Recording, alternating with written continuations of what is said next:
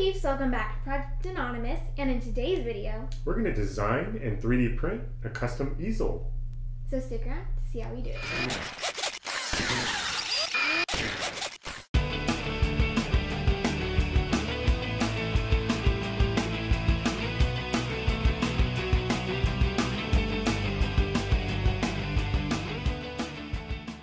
So we've opened up Fusion 360. We're gonna save it and rename it. Hey, that rhymed. Nice. Then we're just gonna create our rough sketch. Yep.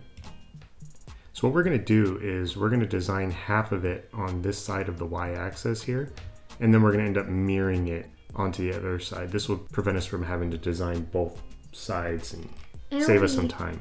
And it will be more symmetrical, like where we want it to be. Yeah. So I'm just gonna do kind of a rough drawing.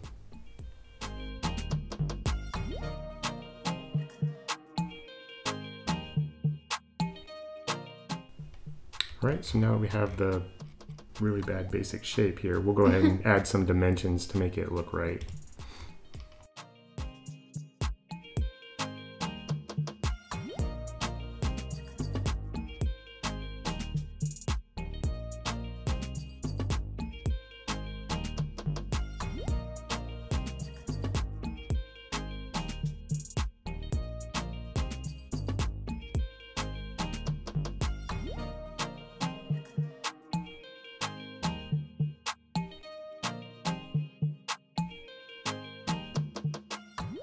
All right, so now that we have it fully constrained, you can see it turns the blue lines into solid black lines.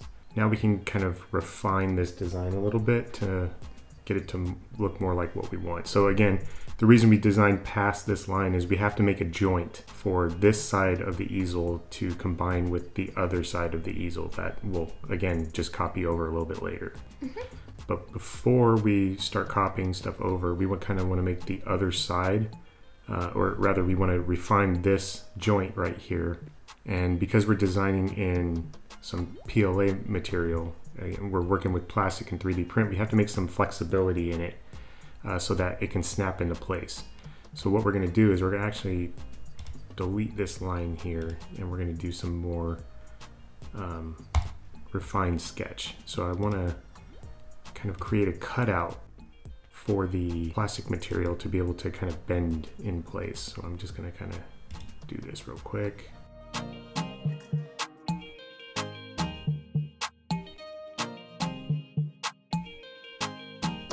To get a little fancy, we'll go ahead and put a curved line here.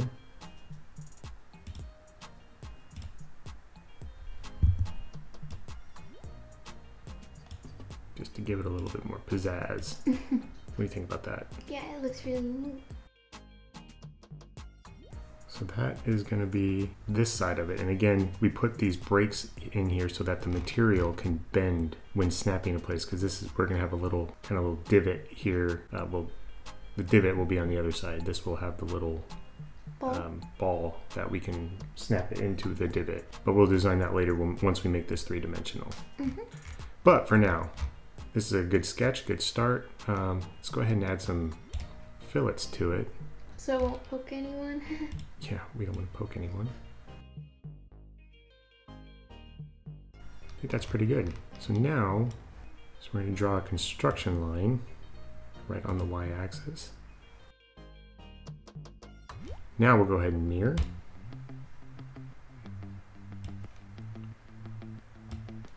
And the reason I didn't highlight everything is because we don't need to copy this part over, because the other side is going to have a different design to connect to this. But we do want to connect the main part of this thing over there. So that's why we did that. Now we're going to select our mirror line, which is our construction line on the y-axis. And you can see it brought the parts over that we wanted to bring over. Hit OK. All right, there we go. So now we can design the other side of this design. So what we're gonna do, let's see, we're gonna have to finish this out. And what I wanna do is draw some more basic shapes here.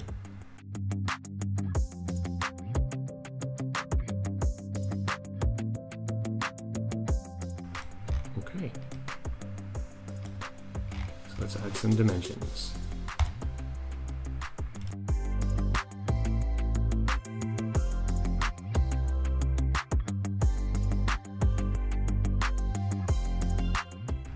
So that's our two halves basically. We did build in a millimeter gap in between the two sides. Again, we're gonna have a ball here on this side and a divot on this side that these two can snap together. But because of horizontal expansion in our prints, this gap will actually be much smaller.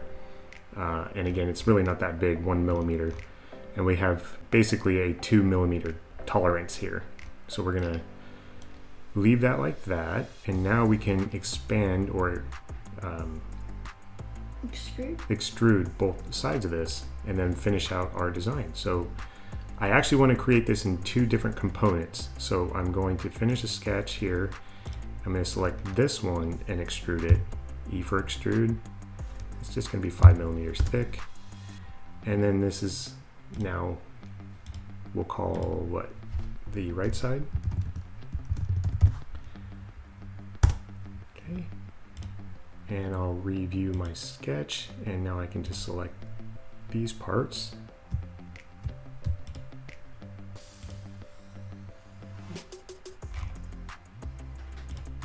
Okay, extrude that, 5 millimeters.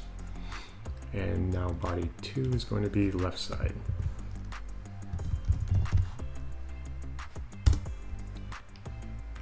Okay, so now what I'm going to do is I'm going to hide this side. Hide the sketch, I don't need the sketch anymore. And now I can play around with this to add the ball on both sides of this. And this is really easy. So I'm just going to select the top view like that. I'm going to sketch, and I'm actually going to sketch on this plane here. You kind of flip me around there, but that's okay. Then I'm gonna project this line here, P for project, and I'm gonna select this line. That way I can use this line as a measurement tool to get to the exact place where I want the ball to be. So okay there. And now I just need to create a point. So I'm going to go to point, and I'm gonna find the midsection on that line, which should be 2.5 millimeters, but I'm gonna use the easy delta or triangle X there as my midpoint. And then I'm just gonna plot a point, and this should be exactly 7 millimeters, but I will dimension that out. Yep, perfect. And it's at the midpoint. So now that I have my point there, I'm gonna use that point to create my circle. Perfect. Now I'm going to extrude this out 2 millimeters. I'm going to review that sketch because I'm going to project it or re-extrude it out on the other side. I'm going to do that by going to extrude, and instead of going from profile plane, I'm going to start it from an object. And my object is going to be here, and now I can extrude that out. Well, I gotta select a profile first.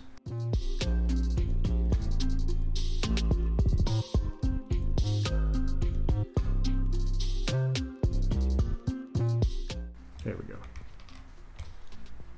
And I'm gonna go, I guess, -2 here. Join. Okay. So now to make this a ball, I'm just going to select the outer edge on that one. I'll go ahead and select the outer edge on this one as well. And then I'm going to do a fillet. And because it's 4 millimeters big, I'm going to do a 2 millimeter fillet, which should turn into half of a sphere. There we go. Pretty nice, huh? Mm-hmm. So that is one side of our easel done. Now we're basically going to do the same thing to the other side. And here's what's really cool is this is our y-axis.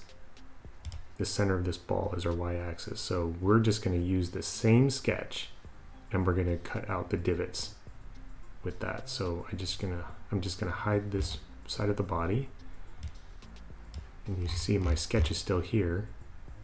So I'm going to select that, E for extrude. And again, well, I'm going to do from an object again. And this time I'm going to select this. And then I'm going to go in 2 millimeters. And this is going to be a cut operation. And then I'm going to do the same thing, extrude. But this time I'm going to do from right here.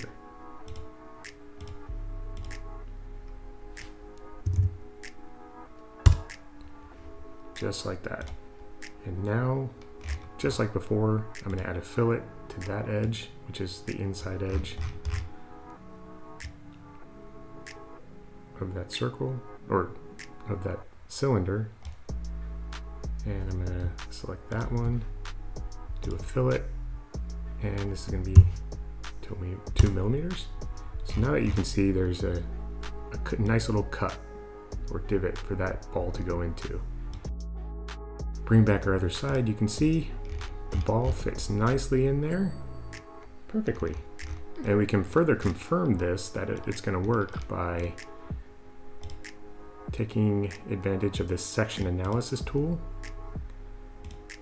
And then just looking at it from 2.5 millimeters, because it's 5 millimeters thick. So this is the center of our easel. And you can see we've got a nice millimeter gap on each side. Again, horizontal expansion will probably fill this in a little bit tighter, but that's okay. That should look good. So let's go print it. All right. So we're in our slicer, Ultimaker Cura. We'll click the folder icon and import our STL file.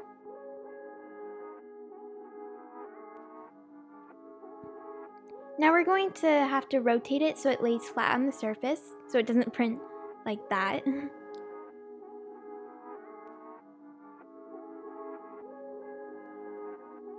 Now we'll move it off the center so we can print both sides of the easel at the same time. We're going to just go to the folder icon and just open the other STL file. Open it. We'll rotate it like the last one.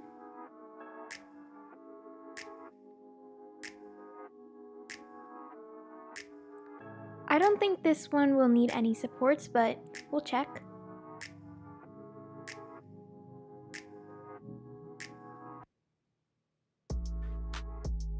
The only thing I think would need supports are the little balls, but it should be fine.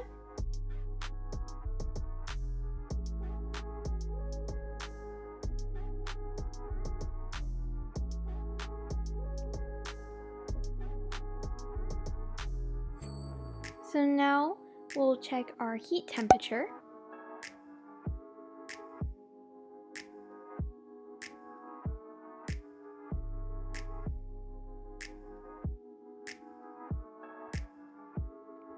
So now let's slice it. It looks like it will take 3 to 4 hours. Oh, and we don't need a raft. That was for a different print.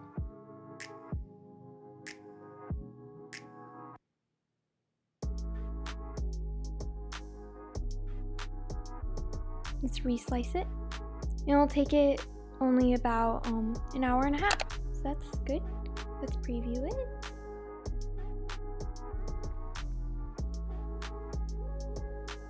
Now we can save to file.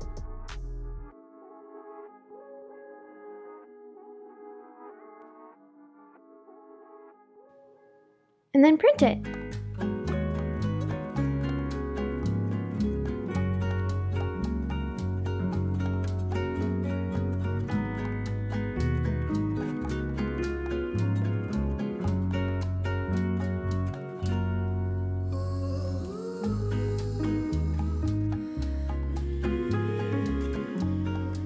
So we just got off the printer, so now it's time to assemble it. Yep. So a painting can actually fit in it. That's right. And we did it pretty easily so that you can just push in, just like that. Snaps together.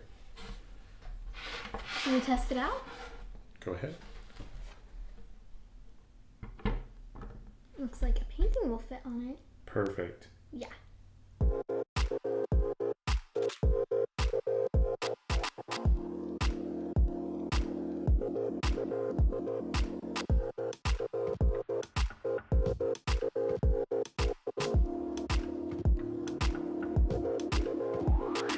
Okay, so it looks really nice and it fits this painting perfectly. So it will probably fit anything that is flatter but like a little bit thicker that it won't just fall off because it's an easel.